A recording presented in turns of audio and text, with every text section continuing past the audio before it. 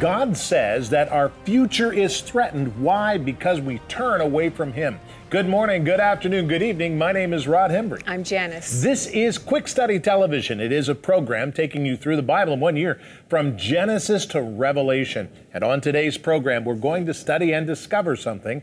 First of all, God says our future is threatened because we've turned away from Him. What does that mean? How does that mean? We'll talk about that and more coming up in just a moment. Corey is here to tell us what she's doing. Corey? Today we're going to be taking a look at the life and the job description of Jeremiah's right-hand man. Excellent. And Ryan is here with Cosmic Mysteries. Ryan? Well, you know, it was once believed that there were only 1,022 stars. Of course, today we know that the stars are innumerable. So how do astronomers possibly keep track of all of those? Very good. And you studied today. What did you figure out? We're going to take a look at Jeremiah 16, some things we learn about that man.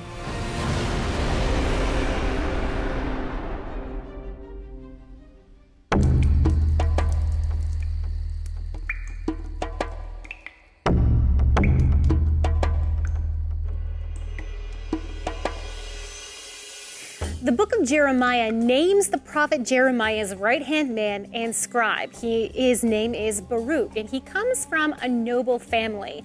Now, there are a few other names mentioned in cohesion with Baruch. A series of bulli, which are small, ancient clay impressions of signet seals, began to appear on the antiquities market in the 1970s. After a few years of buying, selling, and comparing, it became clear that these hundreds of bulli were from the same archive that dated to the end of the 7th century BC, beginning of the 6th, right during Jeremiah's life as a prophet. This time period is characterized by its ending, the destruction of Jerusalem by Babylon in 586 BC. The seals in this archive belonged mostly to high-ranking court officials. The clay was fired unevenly by an ancient fiery destruction. These factors led many to deduce that the archive was originally in Jerusalem itself, or at least in an important administrative city. Then the archive would have been destroyed by the Babylonians in 586 BC. Some of the important royal officials represented by these clay impressions are the governor of the city, probably Jerusalem, Adoniyahu, the overseer of the house, who is the highest official next to the king, and various servants of the king, which actually mean high-ranking officers. There are 3 seals represented that stand out as extraordinary. The first one may have belonged to a man from the Bible's pages. That man is Elishama. In Jeremiah 36, he attempted to help Jeremiah escape the king's wrath. The Bible calls him a scribe, but this bulla only has the title servant of the king. The second seal, we can conclusively state, was the seal of a man featured in the Bible, King Jehoiakim's son, Jehorameel, who was sent to arrest Jeremiah and Baruch. The final seal identified is the most amazing, the seal of Baruch, scribe, friend of Jeremiah, and the original copier of the book of Jeremiah. What's really interesting about the book of Jeremiah is that there are many personal sections spread throughout this book. And we're told that Baruch, as Jeremiah's scribe, wrote this book not only once, but as we progress through the book of Jeremiah, we realize and read that Baruch actually had to write the whole thing again, all the prophecies down again, because it was ripped up by one of the kings of Judah, piece by precious piece, because these, not only would Baruch have written this, handwritten the entire book of Jeremiah, but he also would have been responsible for preparing the vellum, the animal skin on which this was written. And that was not an easy job. It took a really long time. So I always feel very sympathetic for Baruch, knowing the process that ancient scribes had to go through. But the human element of the book of Jeremiah is really interesting, especially when placed up against the political and social background of the time period of Jeremiah. I mean, these people are being threatened by the Empire of Babylon. They're fighting against the Empire of Babylon. And Jeremiah's message from God is, don't fight. This is of me. You have lost your right to survive as a nation right now. Your hope will come later, but this process is a process of consequence that you have to go through. Now, who likes being told that they're wrong or that they're worshiping God wrong? No one. But that was part of Jeremiah's message.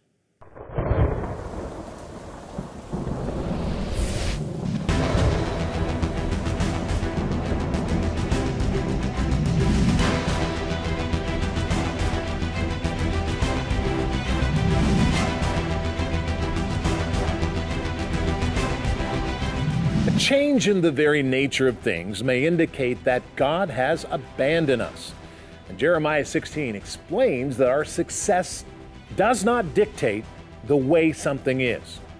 It is God who gives success in those places and when He's accepted. When we bring God into the atmosphere, we gain the blessings from the Lord. And many today have forgotten this, and they abhor the God of the Bible. I mean, in the United States of America, we remove God from every possible public situation and reduce public prayer to one of prayer in thought only. In Canada, we've not moved as fast, but we've done the same thing. We've moved God out. And it's the same in the United Kingdom, and it's the same in Australia, and it's the same in New Zealand. There is great wisdom and understanding that God is the reason we receive blessings and favor.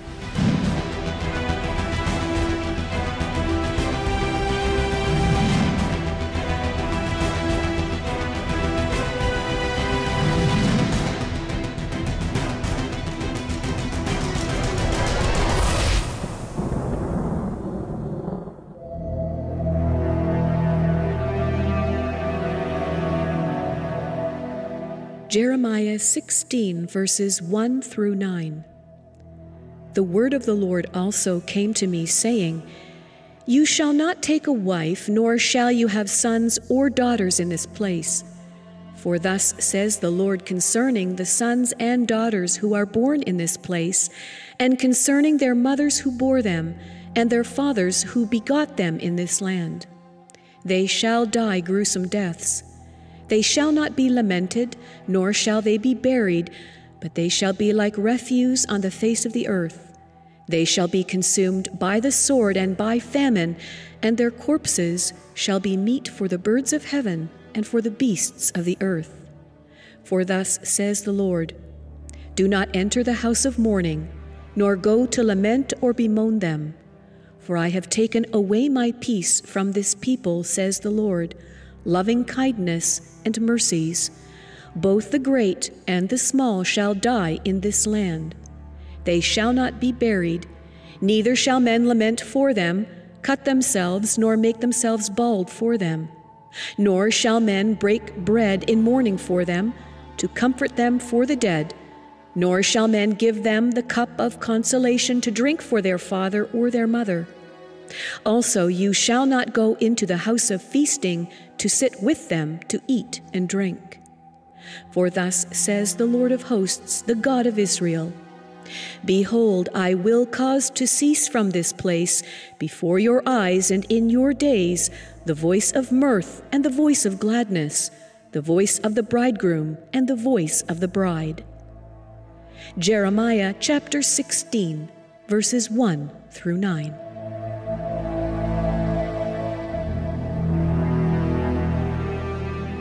Jeremiah chapter 16 is amazing. And I want to tell you something, as we read it, as we understand it, Janice has just read it for you, that you need to realize that it is the prophet of God, Jeremiah, who is communicating the words of God and the inspiration of God. Now, the prophet Jeremiah is full of the Holy Spirit. And he is not a person who is the kind of person who gets full of the Holy Spirit by all positive things. I mean, Jeremiah is an intense prophet. We have more written about the personal life of Jeremiah than any other of the prophets. It is amazing. And so it's important for us to stop, beloved, and to read and to listen, because God is the same yesterday, today, and tomorrow.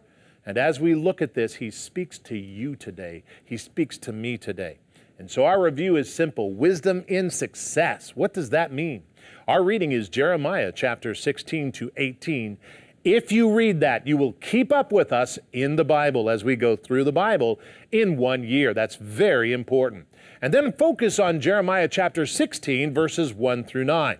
And there are 4 points here in this guide, 4 points from this, and many more different ideas here that we want to present to you. When you write with an offering in any amount, we'll send it to you, and you can only get them through Quick Study Television.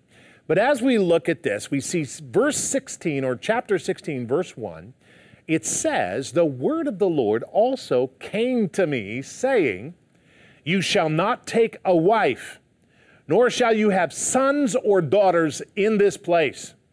For thus says the Lord concerning the sons and the daughters who are born in this place, and concerning their mothers who bore them, and their fathers who begot them in this land. They shall dig gruesome deaths, or die gruesome deaths. They shall not be lamented, nor shall they be buried, but they shall be like refuse on the face of the earth. They shall be consumed by the sword, by famine, and their corpses shall fall, and shall be meat for the birds of heaven and for the beasts of the earth." Now, God is serious when he says this. He speaks. God says that our future is threatened because we turned away from him. We must turn back. We have an opportunity, beloved. Here he says to ancient Jerusalem, he says, stop, listen to me. It's going to die. You're going to expire. Listen, turn back to me now. And you know, the Lord says that to us today.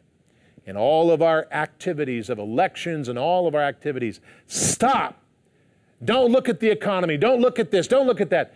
Listen to God. If you're a Christian, if you're somebody who believes in Jesus Christ, listen to what the Lord would say to you, beloved, because God is speaking very clearly.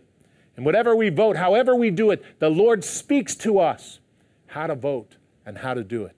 It's very important because we're going to give account for what we did with everything we do. We must turn back to God and allow God to heal us, beloved. So important, so important.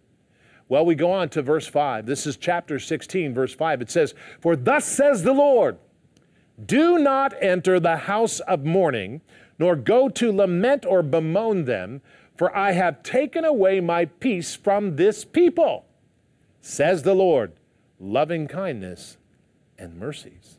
Now, what's he saying here? He's saying God says that peace is taken from the people because they ignore him. We must not ignore God, beloved. We must pay attention to the Lord. How important this is that ancient Israel ignored God. And they said, well, we got the temple. We're okay. We've got all of that. But God said, no, that's not it. You don't understand. You must seek me, not the temple, not the items, not the idols. Seek me, the Lord, your living God.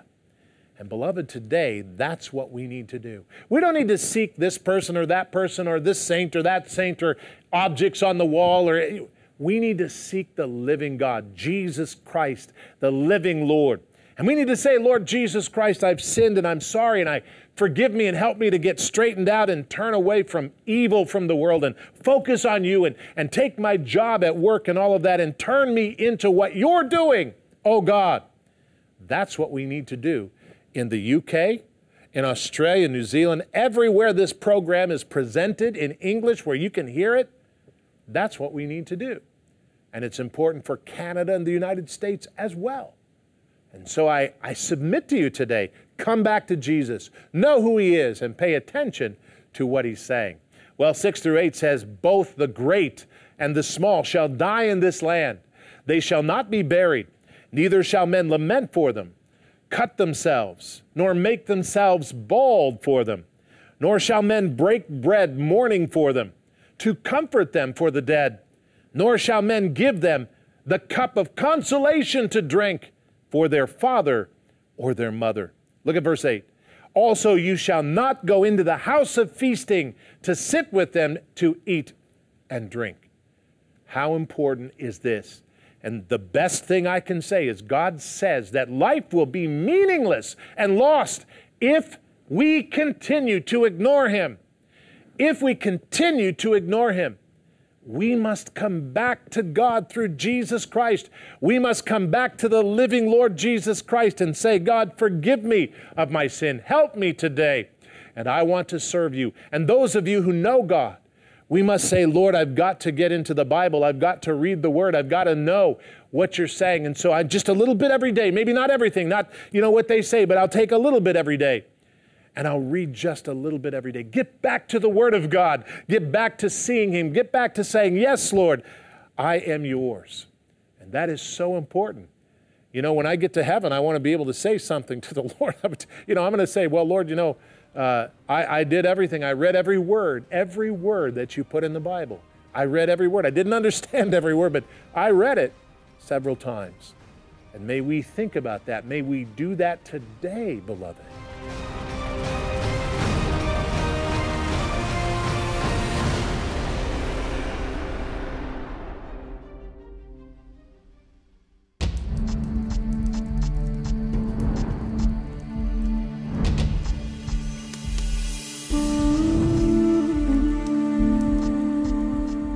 There's an ancient city that was located in the southern kingdom of Judah that is a very interesting one in terms of its past history, but also its supposed future history. You'll see what I mean. Let's take a look at Megiddo. The ancient city of Megiddo strategically sits in the Jezreel Valley that runs right across the land of Israel, connecting the Mediterranean Sea in the west to the Jordan River in the east, a giant natural highway.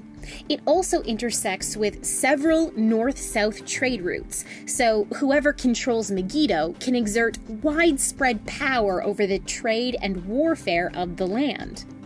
Famously, Pharaoh of Egypt Thutmose III said that capturing Megiddo was as good as capturing 1,000 cities. From all the levels of destruction at the city, it's clear that many other leaders felt the same way.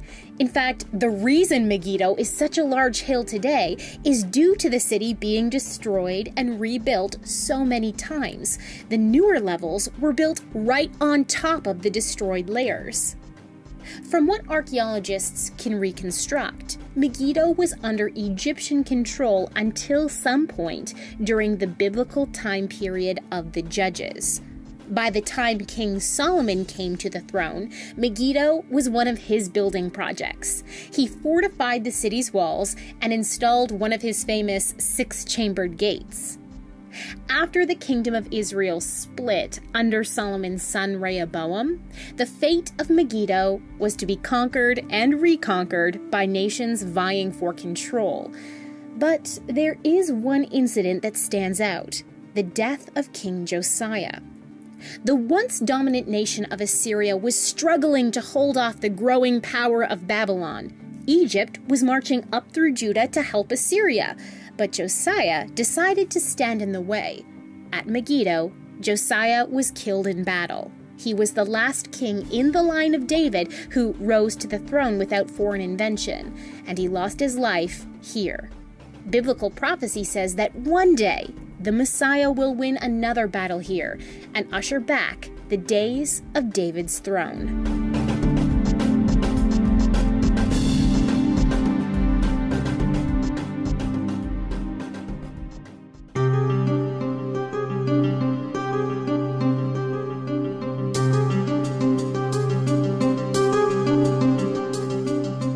The four blood moons, what are they? Do they hold any prophetic significance as some claim? Or are they some sort of harbinger to signal the end of the world as we know it? Or are these the cosmic signs prophesied about in the Bible more than 2,000 years ago?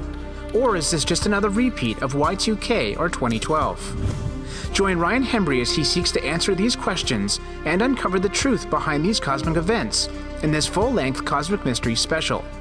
To order your copy of the Cosmic Mysteries Blood Moon Special, simply send a gift of $25 or more to Quick Study Television. If you live in the United States of America, write to P.O. Box 150, Murraysville, Pennsylvania 15668-0150, or call at 724-733-8336. If you live in Canada or anywhere else in the world, write to P.O. Box 456, Orangeville, Ontario L9W5G2, or call us at 519-940-8338. Don't delay, get your copy today.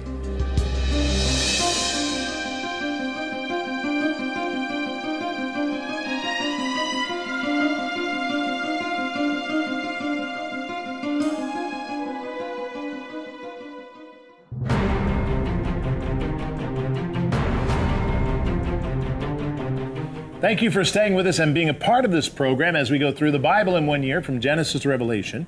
Now, next time on Quick Study Television, I am excited because we're going to talk about this. As a matter of fact, God says He knows. He knows the evil shepherds and will punish them for their work. And we'll talk about that and more coming up next time on Quick Study Television. But right now, here's Ryan with Cosmic Mysteries. Ryan? The Bible says in Jeremiah 33:22 that the stars are uncountable. Now, this was not always believed by scientists. However, when telescopes were turned towards the heavens, it was suddenly realized that this statement in the Bible was absolutely correct. But the question is this: how do astronomers possibly keep track of all these stars as well as the other celestial objects out there?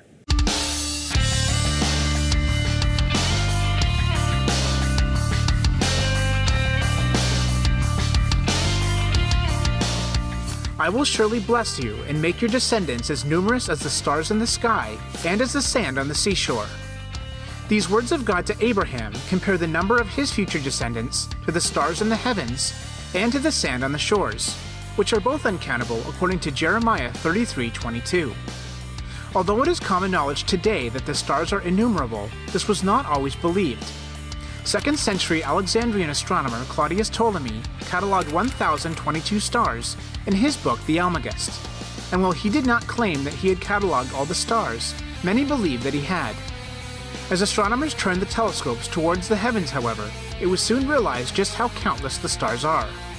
Astronomers now estimate that our Milky Way galaxy alone holds over 100 billion stars. It is also now believed that there are more galaxies in the visible universe than there are stars on our own. With so many celestial objects in the universe, how can astronomers possibly catalog them all? One way is by using the constellations. A constellation is an identifiable group of fixed stars, and 88 of them have now been defined. How astronomers use these constellations to help them can be illustrated by a map of the United States of America. On the map are 50 states, which are all clearly defined by their state lines. The constellations are the same way. Just as each state has an exact part of land well defined by its lines, the constellations also have an exact part of the sky that is well defined. And just as constellations can be compared to the state lines, celestial objects within a constellation can be compared to the cities within a state. For example, the Andromeda Galaxy is found within the Andromeda constellation. So really, its full name is the Great Galaxy in Andromeda. Stars are also given names similarly. The brightest star in the constellation is usually given the Greek letter Alpha, followed by a slightly modified name of its constellation. For example, in the constellation Centaur, its brightest star is named Alpha Centauri. The next brightest star would take the next letter in the Greek alphabet, Beta, and so on. There are also a couple of other cataloging systems for celestial objects that are not based off of the constellations. One is the New General Catalog, or NGC, published by Cambridge University. In this catalog, which is frequently updated, the Andromeda Galaxy is journal entry number 224, so it is called NGC 224.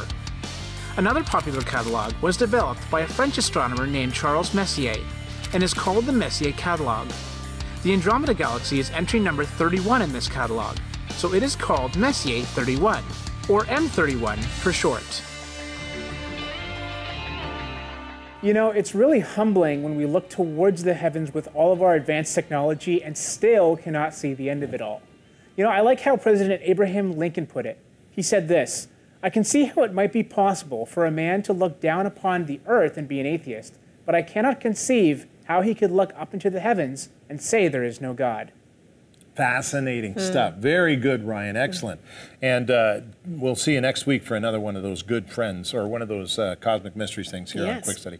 What did you study today? Well, I took a look at Jeremiah chapter 16 for a little bit closer look at Jeremiah the man. Now, many have called Jeremiah the weeping prophet, and for good reason.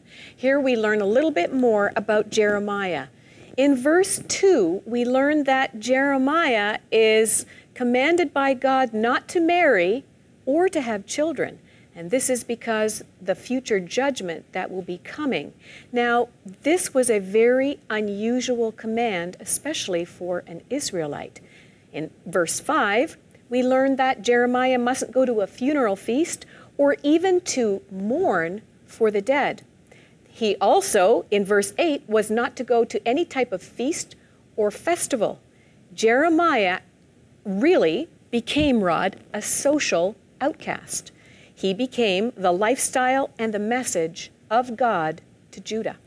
Fascinating. He was actually rejected in many ways. Yes, he was. I mean, his culture, I mean, who he was with the people. He really had to separate himself from and the he culture. was the opposite of what they wanted and to his believe. message was so hard. It's true. This is really interesting as you begin to study it and understand the book of Jeremiah and the reason we love Jeremiah so much. I mean, this is the weeping prophet, but he's the prophet that we know so much about and also the personal pain of. This is good. Well, here is Call to Prayer.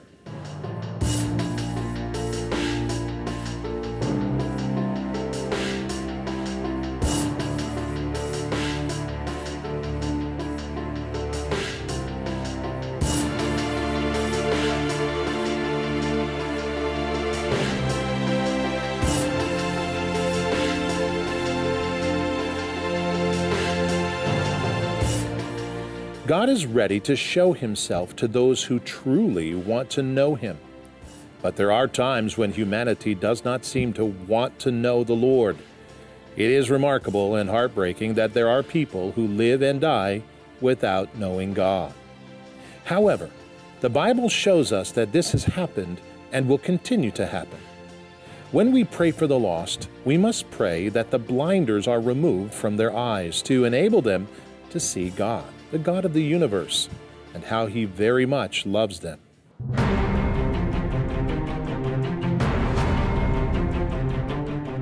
The Lord Jesus Christ is amazing. God the Father, Son, and the Holy Spirit, one God in three persons. And as we look at this, we need to understand that all of us have sinned. The entire world has sinned. And I'll tell you something, you can see that sin when you look at the news all around us, I'll tell you that much. But Jesus Christ came and gave his life, and he rose again in the flesh so that you could have freedom from sin. Pray and say, Lord, become my Lord. I need you today. Help me today, Jesus Christ.